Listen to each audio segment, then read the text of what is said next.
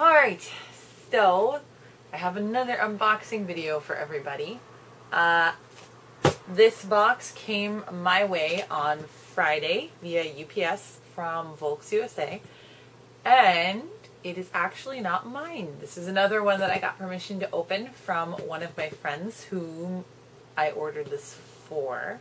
I already cut this one open just because I wanted to make sure that everything was in here before I started doing the video.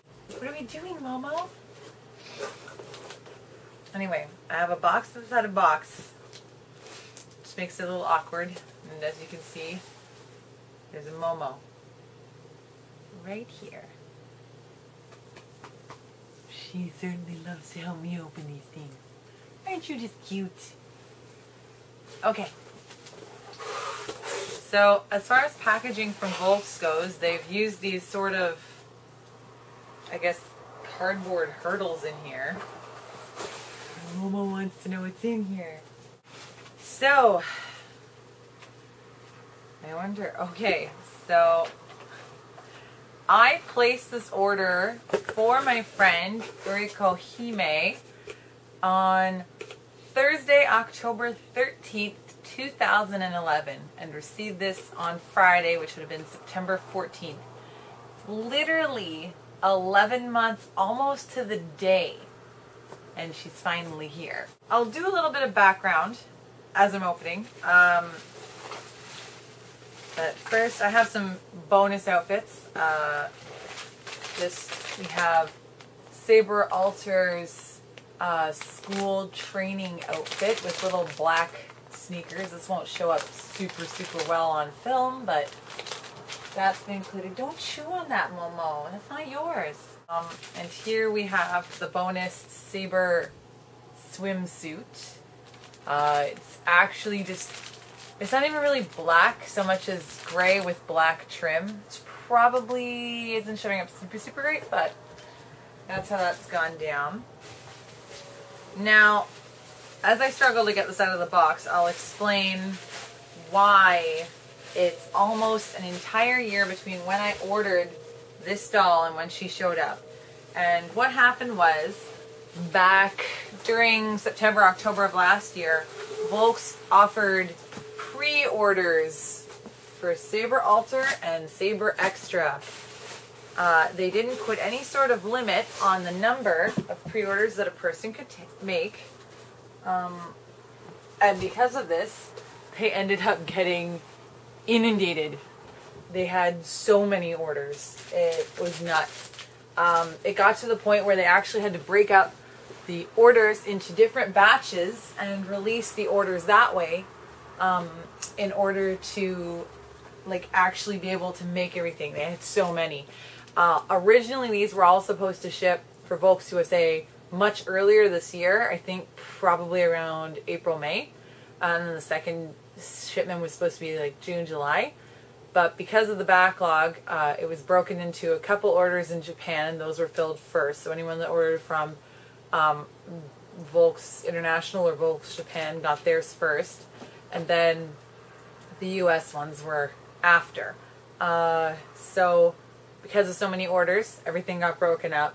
And so this Saber is part of the second batch to Volks USA, which is the final batch sent out. So towards the end of the production run. Now, I still have a Saber Extra, which Sam and I ordered as a surprise for our friend Bob, who's down in San Francisco. So his hasn't shipped yet. There's about 300 numbers between this order number and that order number, and it still hasn't shipped yet. I'm hoping it ships this week, but it'll go directly to him, so you won't get to see me do a Saber Extra review anytime soon.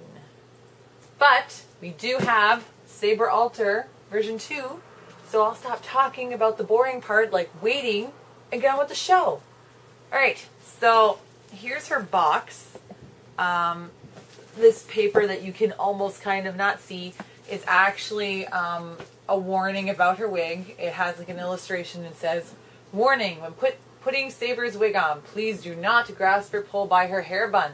It is very delicate and can become damaged.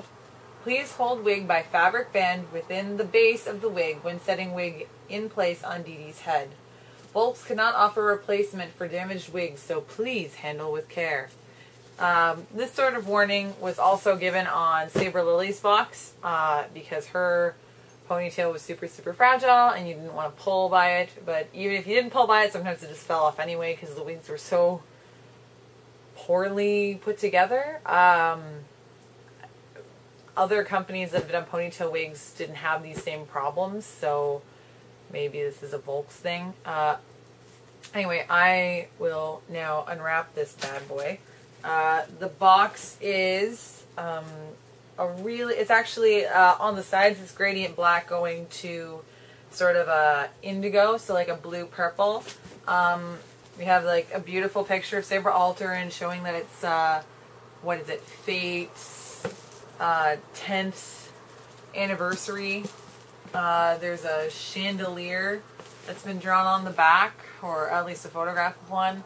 And we have the Volk sticker that reveals the price and all that stuff, as well as a holographic sticker to confirm authenticity, though there are no bootleg Dolphy drains that I know of. So, differences between the second version of Saber Alter and the first version of Saber Alter are the body. Instead of being a DD2 body, this is on a DD3 body. And she has a different outfit. The original one came with this sort of black Lolita outfit. This one comes with a black sort of gothic dress. The face-ups, as far as I know, are super, super similar, if not identical. The face molds are identical.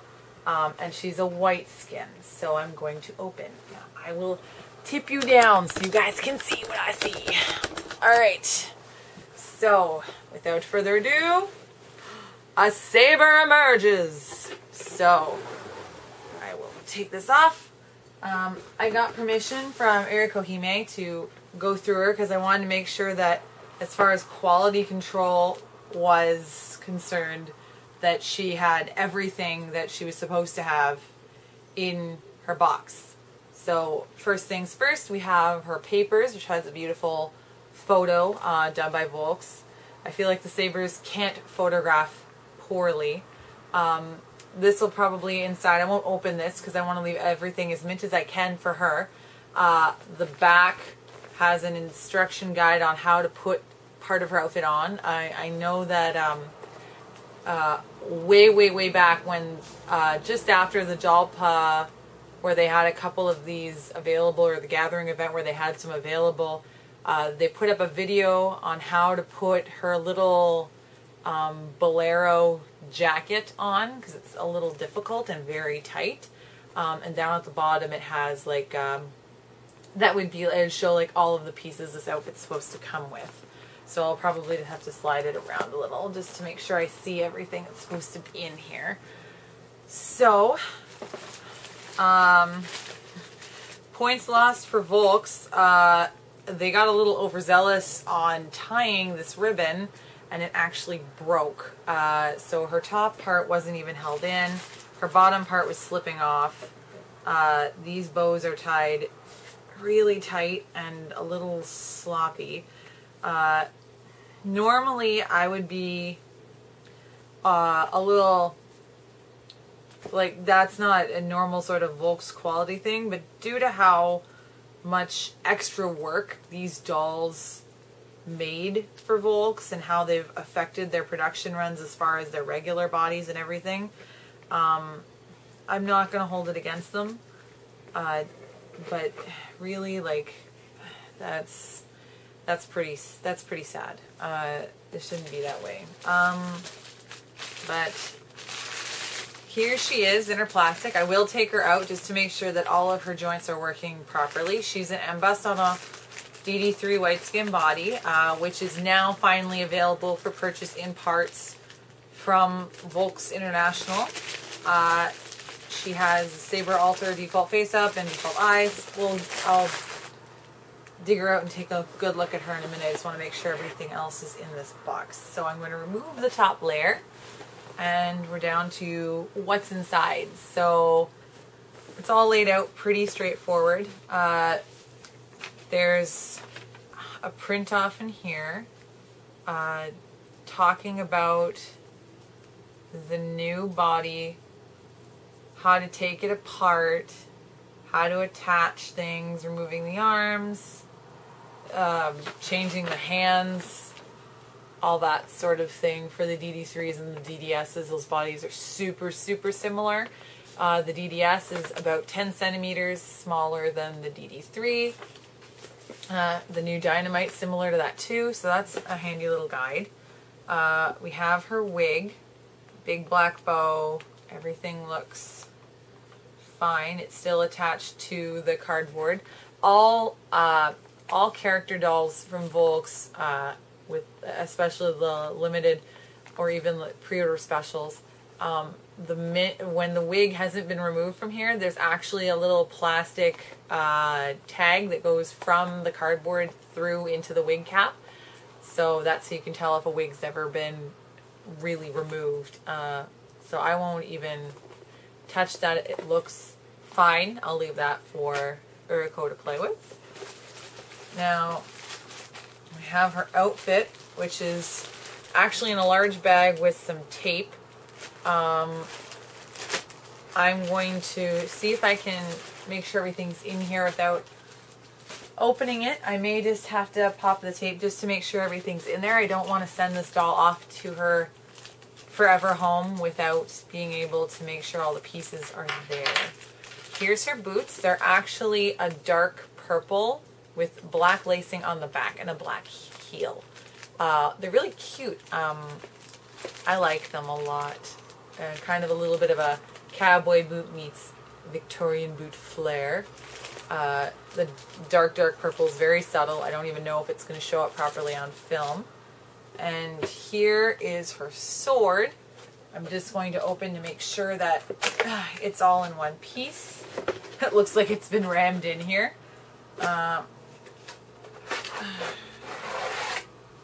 And it looks fine. Here's the sword.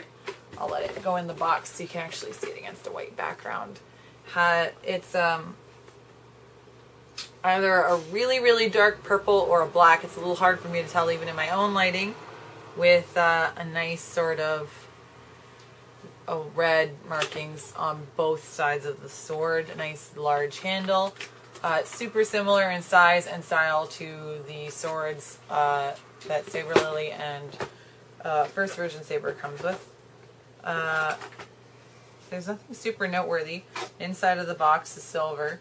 Everything looks like it looks like they've really been working hard to get through their quality control and get these girls out into their new homes. So thank you, Volks, for all of your hard work. Let's take a look at this body, shall we? So, out she comes. Now, another difference between this Saber Alter and the first version is this one has the squishy head cap, which will make it a lot easier to take out eyes if it's needed. Although I find her default eyes to be very pretty. They're like a golden yellow brown. I don't know how well it's going to show up in this light, but that's her face. So you guys can see a very serious, somber expression. The M bust. Her one arm. It's a little loose on this side, and a lot tighter on that. I don't know if that would be considered a defect, just how loose this is. I may bug Volks about it. I will ask her owner if she wants me to bother Volks about this looseness. If she does, then I will. If not, then I'll ship it on to her. The arms are nice and stiff, which is great. I don't know if these DD3 bodies will have the same sort of crack preventers that some of the newer bodies have. For those in the hobby right now, a lot of people have been hearing about DD3 bodies and their fragility. There's a lot of cracking issues.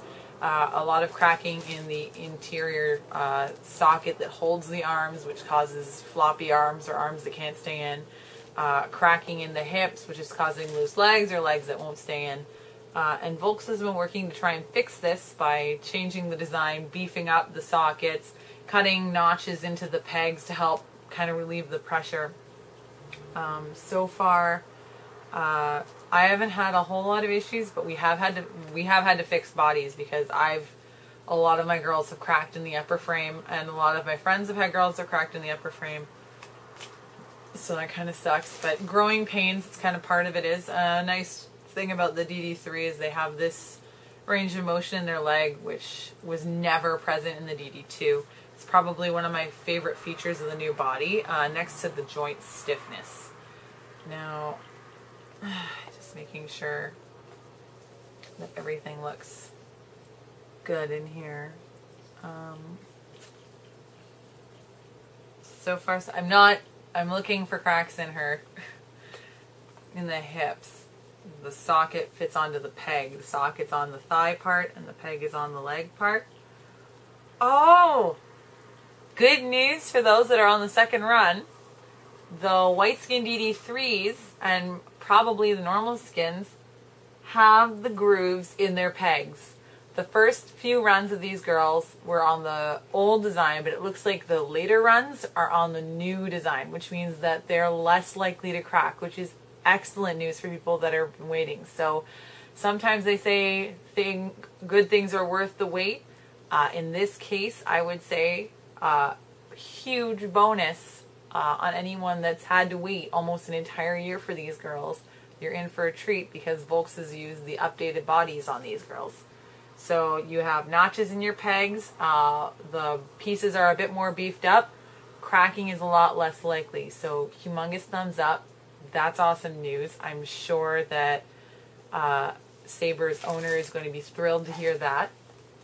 I know I'm thrilled to see that since my own Sabers, which will be my wedding present next year, also are from the later runs, which means that they're very likely to have the newer bodies. It's a bit shiny on the inside of this hand. Looks like it got missed with clear, like the matte spray. That's not a big deal. Checking it out. Things seem pretty good overall. I'll email, once the owners watch this video and has given me the all clear, I will send it to her. Like I said, there's only one loose hand. It's not a super big deal.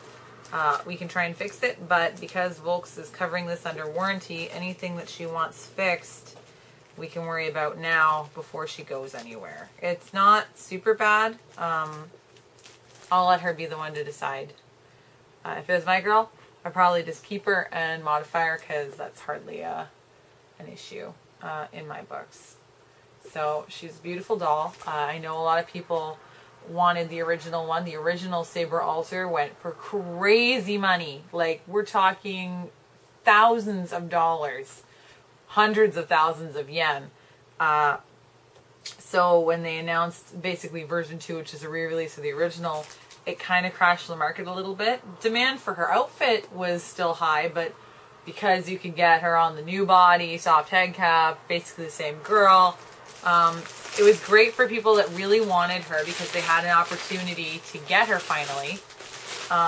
But terrible news for scalpers. So you win some, you lose some. She's a beautiful doll. I would recommend her to anybody. Luckily, there's very many of them because a lot of people bought these dolls with the intention on reselling them, which we call, if they mark it up anyway, we call scalpers. So there are a lot of scalpers out there that are selling these girls. Luckily, there's so many of them that's kind of brought the price down. I've seen Saber Alter version 2 on Yahoo Japan for around the 100,000 to 130,000 yen mark, which is about $1,500 roughly with the exchange rate. So she's quite obtainable, still very expensive. On pre-orders with Volks USA, these girls were dirt cheap for anybody that had a dollar that was stronger than the US. So for euros and for Canadian dollars, she was an excellent buy. She was only about $630. So I'm very sorry for those of you that missed the pre-order period because it was awesome. So that's my review. I'm going to look over the outfit and make sure all the pieces are there. If you have any questions or concerns or I didn't address something right, just comment down below. To see my other reviews, check out my channel. I have a whole playlist of them. And look forward to more reviews. As you ladies and gentlemen can see, there are many, including a couple new girls up there. I will send you a cookie if you can guess a new girl. And anyone that already saw me live yesterday can't guess because that's cheating. So there. I hope you all enjoyed, and I look forward to talking to you some more later.